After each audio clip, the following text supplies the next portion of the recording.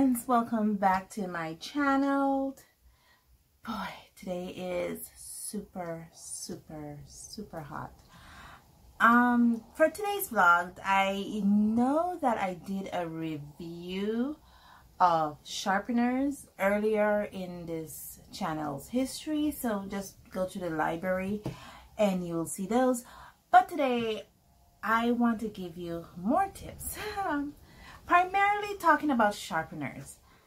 I know, right? It is not necessarily a sexy subject like art supplies or colored pencils or markers, but it is a vital subject to know. So now the question becomes, what type of sharpeners I use? I primarily use about 4 different types of sharpeners, and sometimes if I feel a little sexy I will use the 5th one, but I usually like crank sharpeners. And let's go down to top down view so you can see my favorite sharpeners. Okay, so these are the 4 crank sharpeners I used. I got into crank sharpener thanks to this little boy here. This was my first crank sharpener that I got. I actually got it at Daisio. And I guess now you're thinking, wait, Daisio? The $1 Japanese store? Yeah, I got it there. Where I studied to get my post-grad degree or my master's degree, they had a Daisio not far from the dorm where we stayed, and we would go there all the time because it's only like $1. So we go to the Daisio to get supplies and stationaries, and they had this little sharpener there, and I thought it was so cute and I fell in love with it. And it's actually not, it's a crank sharpener by design, but it's not actually a true crank sharpener because it does come with a traditional sharpener thing in there. Let's see if I can remember how to put this back in. And, I think I forgot how to put it back in. So it is not a true crank sharpener in fashion. But I fell in love with it and I loved it. And it just turns, it does pull out. And does have the little thing to grip the pencil in place. So yeah, this is where I fell in love with crank sharpeners. Now the reason I have so much, it is thanks to the pointer pastel pencils. Now I think I've also featured those a couple times on this channel. I bought those pointer pastels here in Belize, and I didn't know how to sharpen them. I have sharpen them with the traditional sharpener and they constantly break. Now the newbie, because when I bought those pointer pastel pencils, it was when I was just getting into art, so I really didn't know a whole lot about pastel pencils or coloring pencils for that matter. I just thought they were interesting looking pencils. That's all I thought about them, and when trying to sharpen them it just caused me a headache. And I went to my stationery store here in Belize and I saw this little boy here, which is the basic crank sharpener. Again, very inexpensive. And I tried to use these with the pointer pastel pencils and it just wouldn't go. It keep breaking, I didn't know what to do. I tried to do reviews of the pointer pastel pencils, tried to look for reviews about them on YouTube. I tried Google it. I couldn't find any information about them or how to sharpen them. Now I keep saying pointer pastel pencils because I thought that was just it. It was just Pointer who made an interesting looking pencil, and it was later on in becoming on this journey to art, I learned that Pointer isn't the only company that makes pastel pencils. And so, you know, I could have used any art reviewer channel to learn about pastel pencils, But like I said, I was just getting into art and I wanted to know how to sharpen them. I got this to sharpen those pointer pastel pencils and it just won't work. So I went back to my stationery supply store because at the time I didn't know about this bad boy here. And they had this crank sharpener. And the only reason I tried crank sharpeners is because I tried the traditional sharpeners. Let me grab one of them here. I tried these. And these didn't work. And then I tried the metal one. This one here. Which at that time was one of my best metal sharpeners.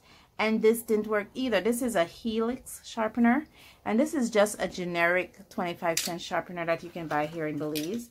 And these didn't work either. So I thought maybe a crank sharpener would have worked better with those. So I went back to the local stationery supply store. And then they had this one. This is an X-Acto suction crank sharpener. And the beauty about this boy, let me move these out of the way, is that this sharpener here has this little thing here, this rubbery suction cup here. And what it does is used to fasten itself onto a permeable surface. Now, I learned that the hard way because the first art corner that I had, I didn't have a permeable surface. I just had a normal wooden surface, and this would not hold on to that at all. It was like, just like this. You know, it will try suction, so I really couldn't use this. And I bought it. And the thing with this is, it didn't come with any instruction. So it was not like, oh, it said, oh, you have to use it on a permeable surface. It just came in a container. And it shows the little suction action that you put it onto the surface, you flip this little lever and it suctions up and it's able to hold the pencil in place so you can sharpen, see? So this is what will happen when I try to sharpen a pencil with this. When I first got it, and it was just frustrating to work with. And now you're seeing pencil shaving in it. So obviously now I learned it has to be a permeable surface. And let me show you in the next take how I'm doing this one now. Okay, so when we moved in here, my husband got me this new art desk because I was first using the patio furniture. I don't want to say, but that's what I was first using. And the surface for the patio furniture wasn't really permeable. So my husband got me this new desk. And this desk, though wooden, has like a seal on it. So... and the first day I tried, I said, let me see if this would work. So I put my sharpener on this. I hope you guys can see it. Let me put it a little closer here. And I just flipped the lever. And voila, it got stuck. See, it's not moving. The whole thing is moving, but this is not moving. The entire camera is moving, but this is not moving. It got stuck. And this is now how... I'm now using this as one of my main sharpeners because I can use it now. I mean, before it was like, just all over the place. And so it got stuck. And, oh, it's still stuck. See? Don't worry, this is just where the, because I oil my desk from time to time. So this is just, it's going to need to be removed. It doesn't leave any marks. So you can see it's just that. And I just used it on the corner here. Sometimes I would put it this way. But I, for the most part, I just leave it in the corner here. And I just use it here on the side. And it stays stationary. It works fine. But again, it couldn't use pastel pencils. Those pointer pastel pencils were driving me crazy. What can I do to sharpen them? And then I just removed the pointer's name and I put pastel pencil in there. And then is where I learned you had to use a blade. Where's the blade? I have one right next to me. This. So for the most part, I was using these to sharpen the pointer pastel pencil. And it wasn't working out. I mean, when I get sometimes to the blade, when I get the blade to the lead, and I'm now forming the lid, trying to create a sharp point on the lid, I will sometimes break the lid. And that was frustrating. So again, I went back, I did more research, and that's when I got this sharpener here from AliExpress. And this works fine for pastel pencils. It has 4 holes, one for large pencils, one for medium-sized pencils, one for small pencils, and one to sharpen the point. And for the most part, this works fine. I don't have a problem with it. But it's a little bulky. I mean, look how big it is. You know? Went back, did some research, and thanks to a lovely YouTuber channel named The Art Gear Guide, he talked about pastel pencils, and one of his favorite sharpener is this little boy here, the M&R double dual ended sharpener, and I tried it. It worked fine. The only problem with it is a manual sharpener, so it'll have to be all the time, and it cost me a pretty penny. So it wasn't that expensive. I got it on sale.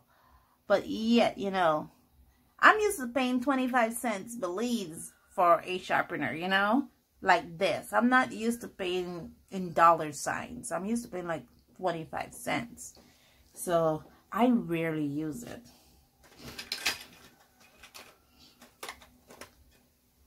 And then I was thinking maybe M&R has a crank sharpener, because I love crank sharpeners.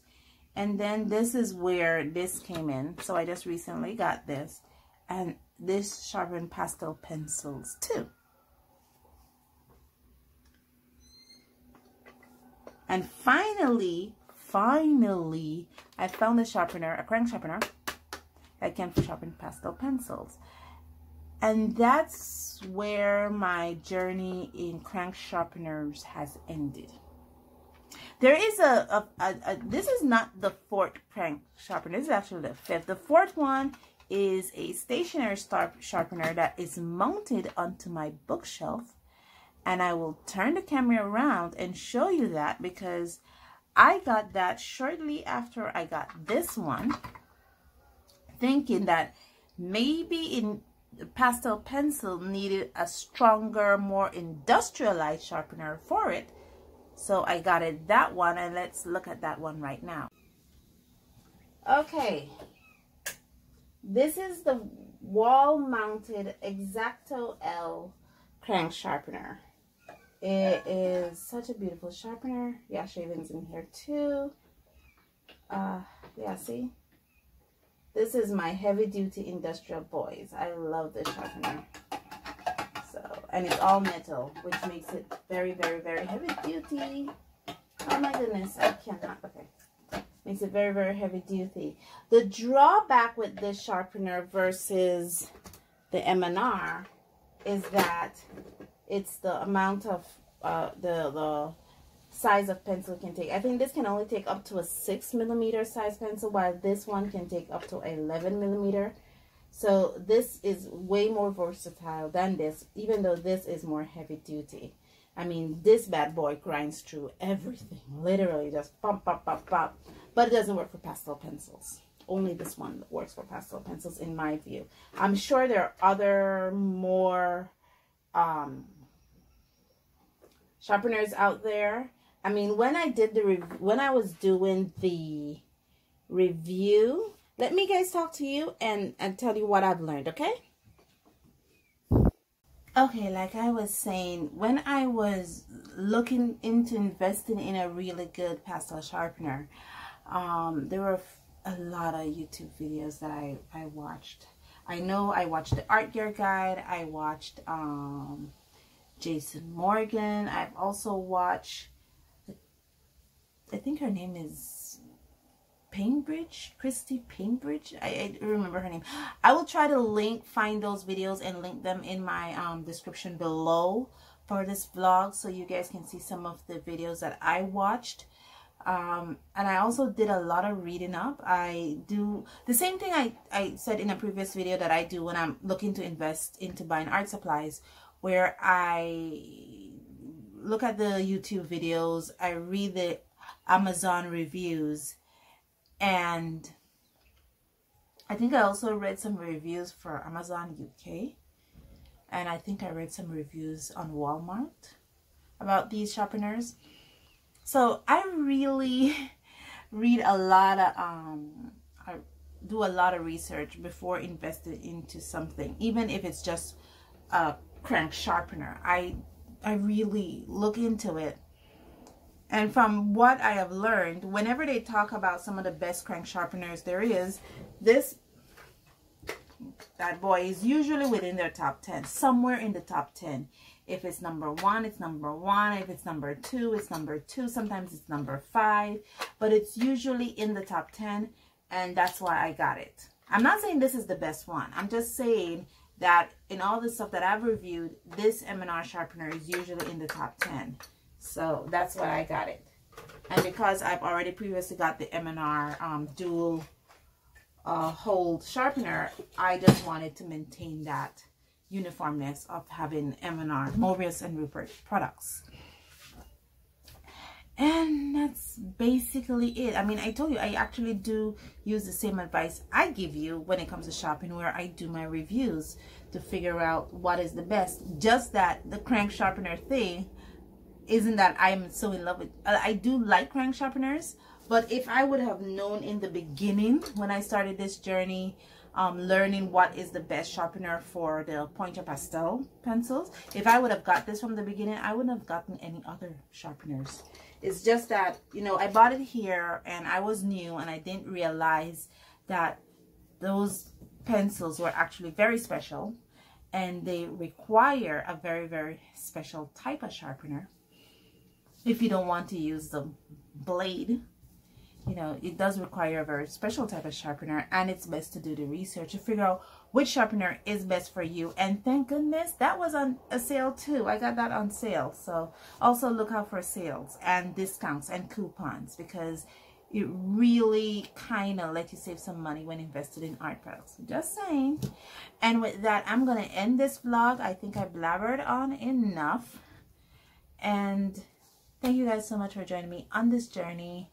And as always, stay safe, stay blessed, and I'll see you in the next one. Bye.